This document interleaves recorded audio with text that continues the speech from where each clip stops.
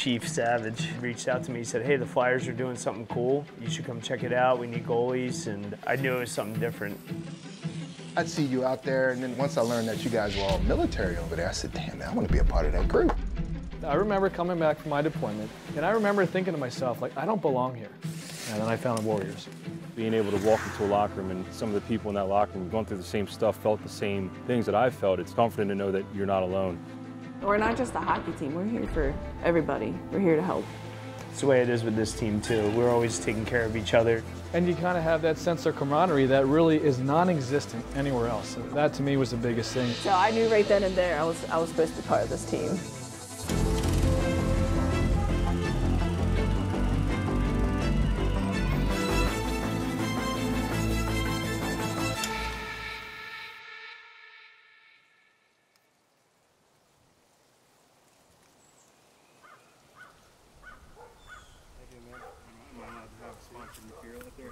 Devin, Max likes it, yeah.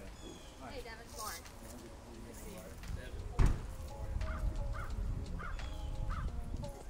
You say you're Brittany Shortall? Just get out of the way. You're United States Air Force? Do you have to say your full name? Do you have to say your government name? Do you want to feel how sweaty my hands are right now? My hands are dry. You'll feel that. Look at this. No. A rock. What do you think about, what if I interview you? Okay. Yeah, like literally all these people, you're with 4 jackasses, that's it. Oh, excuse me, 3. Don't sell yourself short, name. No, there's 4 jackasses and then 1 gentleman. You got Rebel here. Yeah, Rebel. So my name is Brittany Shortall. I am a goaltender for the Warriors. I probably started playing hockey at like 17. Like, I was a late bloomer. Each summer we'd have a different sport. And this summer we got into hockey, street hockey. I was actually the first one to be like, yeah, let me try goalie. And so we had like this terrible goalie gear. Like, we even had a helmet, it didn't have a mask on it. So I would get nailed in the face and they'll be like, ha ha ha, like, but Just aim for her face. And so I fell in love with the sport. Devin Riccio was a sergeant in the Marine Corps. A guy by the name of Eric Lindros, you ever hear of him? Started playing, just dominated the league. Right when I was just soaking up all things hockey, and that kind of lit the fire. Nehemiah Tinsley, Chief Petty Officer, United States Navy, retired. So I started watching 86, 87, watching Hextall slash people fling himself all around the ice, making great saves. And so I said, okay, I'll try that, right? And that's when I fell in love. Stopping someone from trying to score is like the greatest high to me. I'm Bill Duffy, goaltender for the Flyers Warriors. I'm a 21-year retired Air Force veteran. I started off with this program. One of the chiefs in the Air Force told me about it. Knew from the get-go, once I stepped on the ice for the first practice, that it was totally different than any other hockey program. Well, if you ever seen one of my toe drags, I mean, it's obvious that I've been playing forever, you know? My name's Eric Drennan, United States Navy. Just played a bunch of street hockey growing up. You know, I never played ice until high school because it was so expensive. But I've been a lifelong Flyers fan. I mean, my dad screaming at the TV. I remember it all. I just kind of grew up in a hockey family. You know? It wasn't a matter of if, it was just a matter of when. My dad was in the service. My grandfather was a Screaming Eagle in Korea.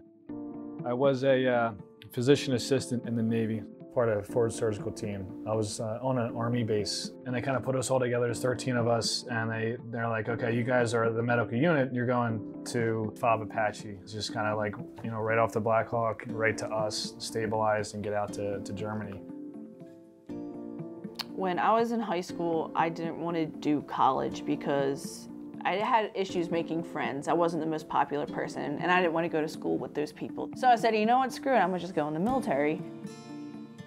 And my dad was in the Air Force, and his dad was in the Royal Air Force as a pilot. And then I was actually gonna go Marines, but my dad decided to say, you know, let's go Air Force and blah, blah, blah. You know, 8-week boot camp compared to 13-week.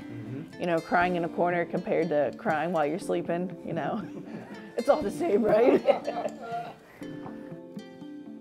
No, the same thing. I go through 12 years of school and you're like, the last thing I want to do is go back to school. And then boom, Paris Island, and you're sitting there and you're like, why is it so hot at 2 o'clock in the morning? Like, what is going on here? So I'm getting ready to graduate. Coach takes me to lunch, sits me down and says, the reason why I had you come out to lunch with me is because you're a very nice young man and I want to see you do something with yourself. I don't want you to continue to hang out with the guys you've been hanging out with. And encouraged me to make a move. And the move for me was Navy. And I couldn't be the better for it.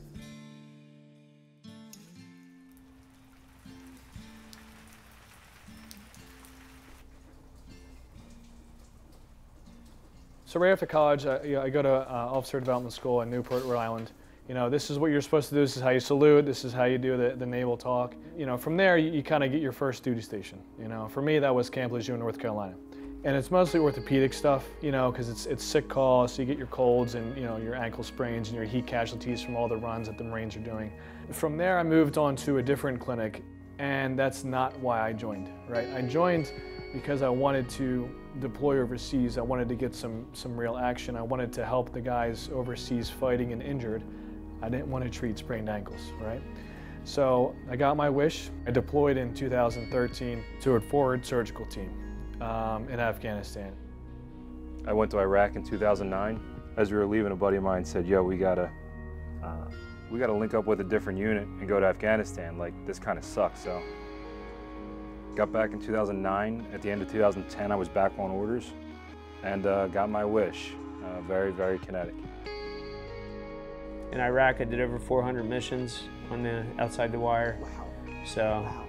with a combat action badge and a combat action medal from the Air Force. I was trained to defend the ship from incoming missiles. I can't sit there in front of the radar screen, you know, with the power to defend the ship or sink the ship and not be focused and ready. The expectation is, you got it, Chief. I was in the military for 2 years. When I first went in, I was a nuclear cop over in Minot, North Dakota. Yeah. And then they moved me over to Dover, where I was at the commercial vehicle inspection gate as a cop. I was diagnosed with severe PTSD that wouldn't allow me to do my job correctly. So the military decided to let me go after 2 years.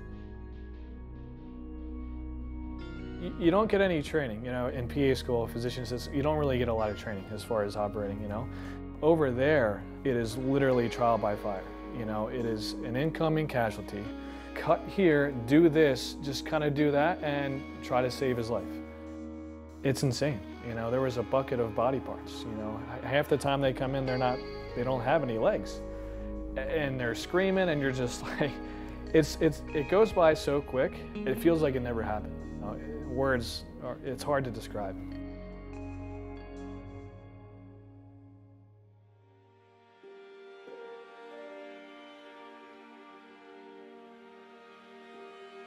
I was warned when I retired that, you know, it's going to be very different. You're going to hit a little bit of a low state because you're going to wake up one day, and what's your purpose now?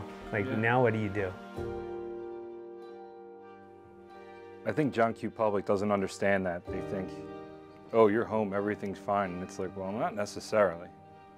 I'm coming from 24/7. Like, something bad's gonna happen, now I'm home. And now I'm still waiting, like my mind hasn't caught up to the fact that I'm back home. And it's like, why are you so agitated? Why are you so angry? I have to be 100% of the time. And people don't understand that when you first come home. Before I deployed, the guy was, you know, they give you this briefing about, you're never going to be the same person. And you're sitting there like, yeah, okay, dude, like, I'm strong, I'm a sailor, you know what I mean? Nothing's going to change me, right? When you get out, and now you're a civilian, here's your DD-214, good luck. So now you come back, and you want to talk about war stuff, but you don't know who to talk to. And I played men's league with guys that I've known for many years. But I remember distinctly sitting there with my stick in the hand, ready to go out in the ice, just thinking to myself, like, I don't feel like I know these guys anymore. And I just gave up hockey. I was like, well, I guess this is my life now. You know, I don't feel like I'm part of society anymore. And then I found the Warriors. I've been fighting for years with this PTSD, but you know, this team, you guys don't understand how great of a help you guys are. even if you're just on the ice skating and making fun of me, or me making fun of you guys. Coming out of the military, you lose that sense of community, that sense of being a part of a team. More so just being part of a hockey team. We're a little tight-knit family. So I get to talk to these guys when we're not on the ice. I get to bust it up when we are on the ice. So it's really helped me transition. Now, I've been out for a couple of years, but it's still, there's always something missing when you come out, and it's just kind of filled that gap for me a little bit. I think the void is so deep in the military because of the stakes of the military. This team specifically really helps with that because we are constantly surrounded by death and trauma and all kinds of stuff. And you kind of have that sense of camaraderie that really is non-existent anywhere else. That to me was the biggest thing. As soon as I hit the locker room, just listening to the conversation, you know, I'm a quiet guy, so I'm listening, and just the conversation is very similar to what I would hear on board ship. Just people cracking on each other, that whole thing. But I realized I missed that. The Warrior locker room, it's unique. It's people from really all over the area, all hockey players, but gone through different experiences. You know, the military basically takes you and spreads you out throughout the world. And despite that, despite being in different parts of the world, we all are uniquely bonded. When we step on the ice, we're all a family. All those characters come together, and the common goal on the ice is to win the game. You know, but it's just amazing, the uniqueness, but the closeness of our group. I'm sitting in the locker room getting dressed, and in walks Brad Marsh with his giant hands, and he's like, "Hey, buddy, how's it going?" And you're like, "Oh my gosh, I can't believe he's sitting right next to me." But, you know, you're just like, wow, this is something different.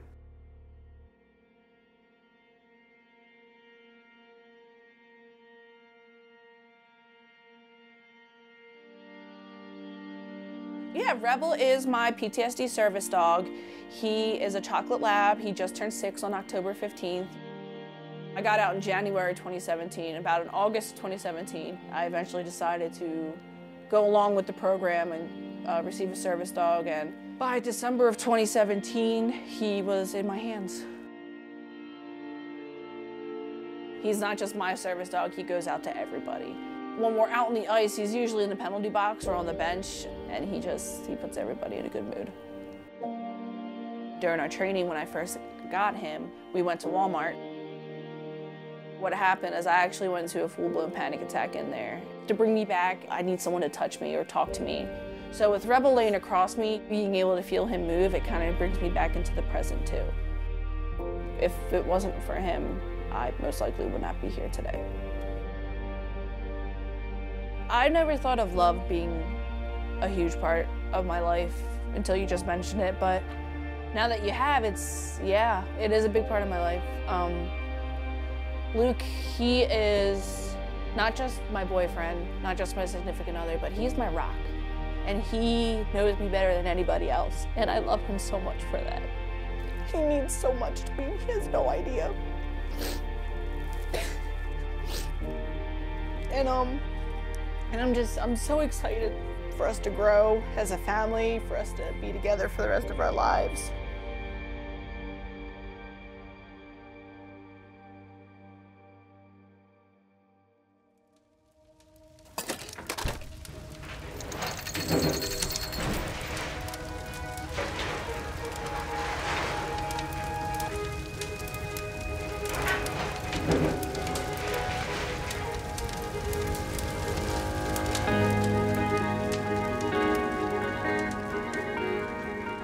So I've been with the fire department since 2008, and I love it. I couldn't see me doing anything else.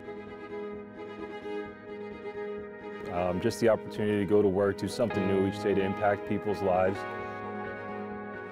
Nobody calls 911 because they're having a good day, so it's something special to know that you've had a positive outcome on what was the worst part of their day or life. I don't go to work and hope somebody has a fire or something like that, but if there is one, I want me and my guys to be there to try and help them.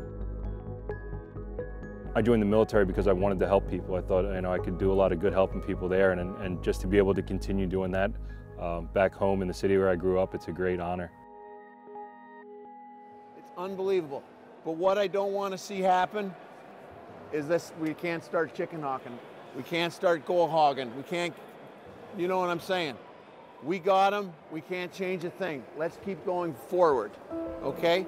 We're here to win a championship. Okay, guys, let's go. Let's go. Say it right to them. No icing. Go, go, go, go. Smart play. Smart, simple play. You know, Brad and Rob, they're our coaches. They're really the glue of the team. They do so much for us off the ice, and people don't really realize that. I mean, to give so much time to this program that helps out veterans is immeasurable. Let's just play hockey. Let's just play hockey out here, okay, guys? To see the amount of work that they put in, especially leading up to the Classic, day in and day out with developing a practice schedule and making sure the teams have everything they need, and then putting events together like this, it's incredible to see two guys who didn't serve, didn't have to say, yes, we'll help you out, but they did anyway, and I think that's pretty incredible. Stick on the ice and be ready to bang that rebound in and get those greasy, gritty goals. Having the privilege, I would say, to be on the ice with the guys I'm on the ice with, and then to be under a legendary hockey player, in my book, Coach Marsh, being under him is enough for me. Rob is great. I see him out there kind of giving the guys the finer points of what they should be doing, how they should approach it, and what's the meaning behind what we're trying to do. You know, working behind the scenes, everything from fantasy camp to this big tournament coming up, to the jerseys, to the presentations of the jerseys, to the social media stuff. I mean, there's just so much that those guys do for us. And that's why, you know, for me, I want to give my 100% effort on the ice for them, because they really do go above and beyond.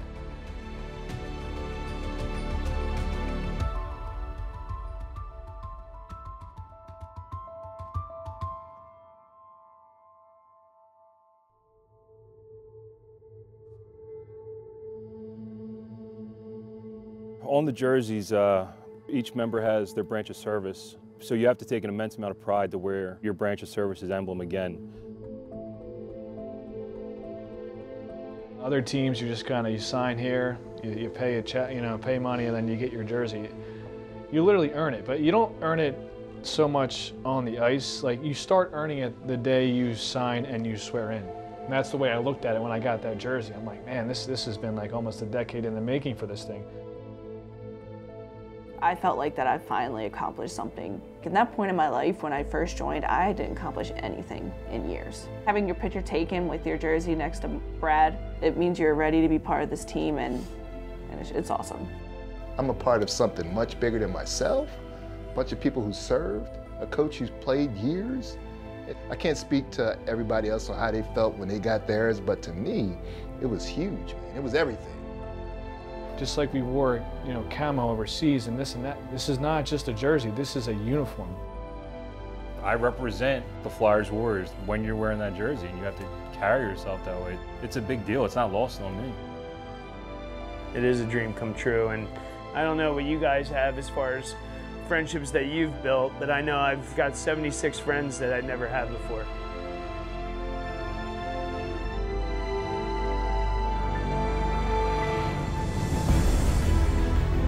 Starts and stops, skating hard, fast shift.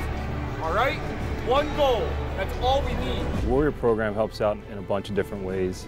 I think it's made me a better person because I have, you know, some place to go and be a part of another community. We love you guys, because we're all vets. We're all one team in the end, right?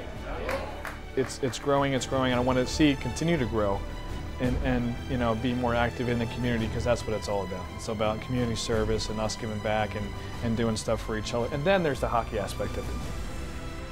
Whether it's in the community, whether it's how great we are as a team, where we can get to is only limited by us and our imagination, you know, as far as where we can take the program. This team isn't just about playing hockey.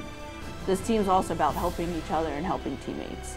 And for that to be able to expand into nationwide, that's a lot of veterans getting the help that they need. We're a hockey team first, but we're a family always.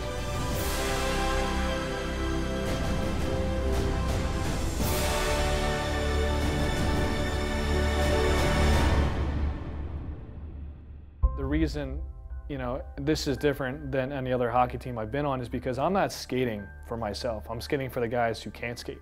you know, for the guys that we lost. And that's kind of how I feel about it, you know. I'm skating for those that are not with us anymore. So, yeah, sorry.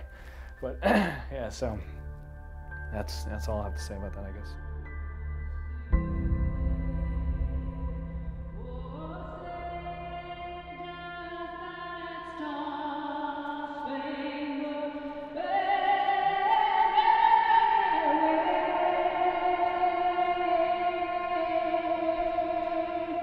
Oh